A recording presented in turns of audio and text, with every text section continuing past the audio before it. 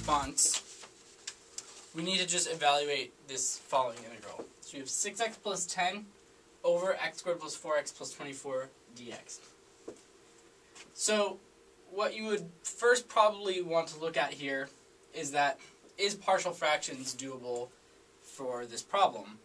And the answer to that, unfortunately, is no, because the bottom does not factor into linear terms, at least with whole numbers. So partial fractions really isn't going to work here. So what we're going to have to do instead is complete the square on the denominator and try to split the fraction up. Typically when you do this, you're going to end up with one term that's some sort of ln and another term that's an arctangent. So let's try that here. So what we're going to start by doing is our numerator, 6x plus 10, is going to stay the same. Let's see how we can factor that. Now, x squared plus 4x plus 4 would be a perfect square. We have an extra 20 added there, so we can write that as such. So that's just splitting the 24 into 4 and 20. And then the first part of that can be factored into, that's x plus 2 quantity squared. So this is a little bit easier to work with than this, because now we can see some things are going to happen here that are what we want. So the next step is a little bit tricky, and there's a bunch of different ways that people end up doing this, but I'm going to show you the way that I think is the quickest and makes the most sense to me. So part of this is going to be an ln, and part of this is going to be an arctan. You should have that expectation right off the bat when you're doing these types of problems.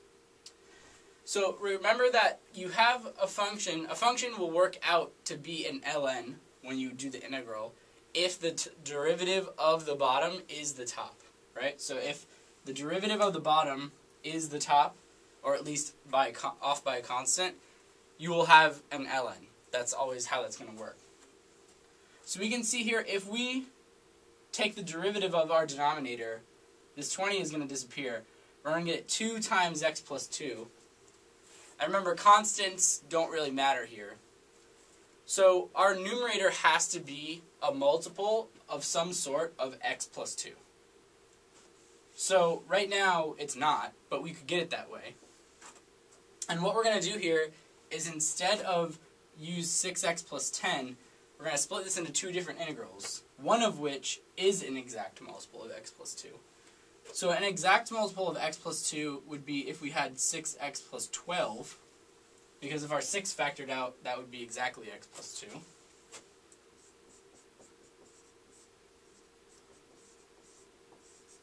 Okay, but you can't just change 10 to 12 because you feel like it.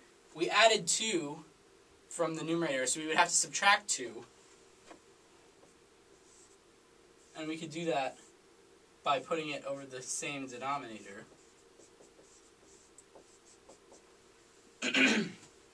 So keep in mind, just to verify to yourself, if I put these back together and subtracted them, they have the common denominator, so you could just put that back. We'd get 6x plus 12 minus 2, which is 6x plus 10. So the reason I split it like this is because now this part will work out to be a perfect ln because our numerator is a multiple of the derivative of the denominator. This one we'll have to deal with separately, and we'll do that one afterwards. So let's deal with this one first. So first of all, we can take a 6 out. So from here on out, I'm just working with the first integral there. So we can take a 6 out.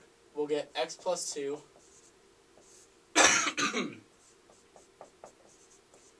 x plus 2 squared plus 20 on the denominator. So you can see here what happens when we take the derivative of the bottom. We get 2 times x plus 2. So we're going to just have to divide by 2, and this is going to be an ln in perfect form. Just to be clear, what we're really doing here is we're setting the denominator equal to u and doing u substitution. These come up often enough, though, that it's worth it just to remember that you can use the numerator be the exact derivative of the denominator. In fact, what might make this a little bit more clear is that since we had 6x plus 12, we can split that up however we want. Our derivative of our denominator is 2 times x plus 2, so let's just leave that 2 in the numerator. And then out here would be a 3 instead of the 6. So basically, even though I could factor out 6, I'll just factor out 3 because then the numerator is exactly the denominator, or exactly the derivative of the denominator. And therefore, this integral just becomes 3 ln of the denominator. And then you actually don't need absolute value because the denominator is always positive anyway.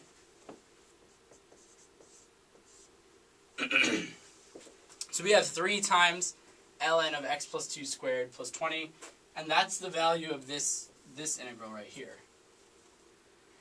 So now let's move on to this one. So for this one here, now we just have a constant in the numerator. We definitely could not get the derivative of this denominator to occur up here because we don't have any x's.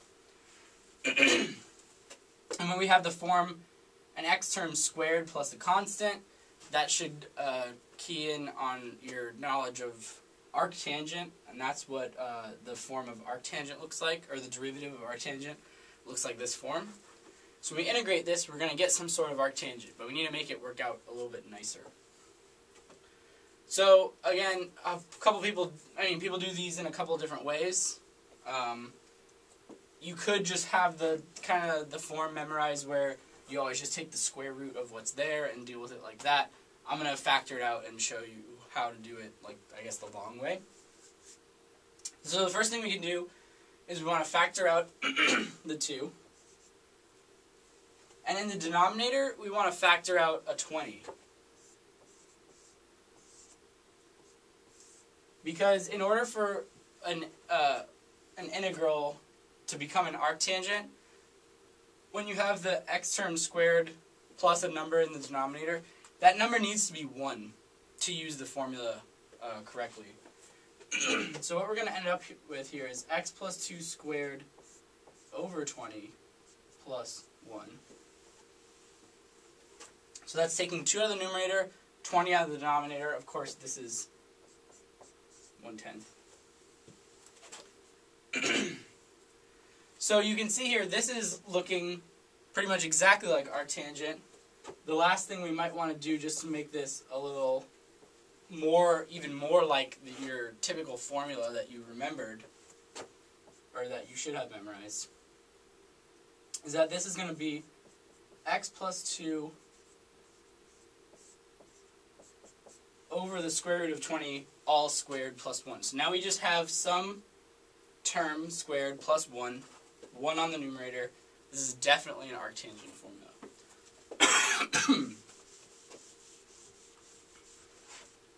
I'm going to leave this part here just so you can see what we started with. So the last thing we need to do is, again, you're basically doing u substitution here, because now we just have this term here, and we can figure out what to do with that.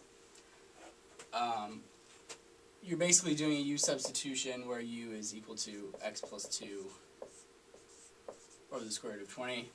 But kind of like with the ln term, I'm not going to write out the whole u substitution because you really don't need to. Here, I didn't need to write it out because the derivative was exactly the top of the bottom. You always just get ln. Here, your derivative is just a constant. Like, you don't have any extra things to substitute. So this is similar to that integral you've done where if you were doing, for example, like integral of 3x. You don't really need to do u substitution there. You're just going to divide by 3 at the end. Similar thing going on here. You don't really need to do u substitution. You're just going to divide by whatever that constant is. The constant in this case is the coefficient of x. Coefficient of x is 1 over square root of 20. So we're just going to divide by 1 over square root of 20. So what we get here is 1 over 10 arctangent of the inside part there, because everything else in the formula worked out fine. But like I said, we have to divide by that coefficient that we would have got by doing u substitution, 1 over the square root of 20. To simplify that a little bit, since we're dividing by 1 over square root of 20, that's the same thing as multiplying by square root of 20. So we get square root of 20 over 10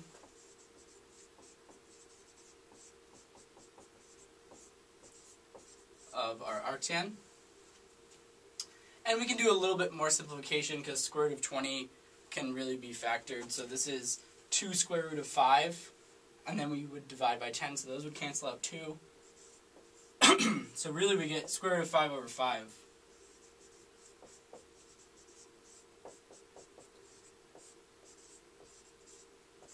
X plus 2 over arctan of x plus 2 over square root of 20. So that was the value we got from this. So remember, we had those two integrals and they were subtracted.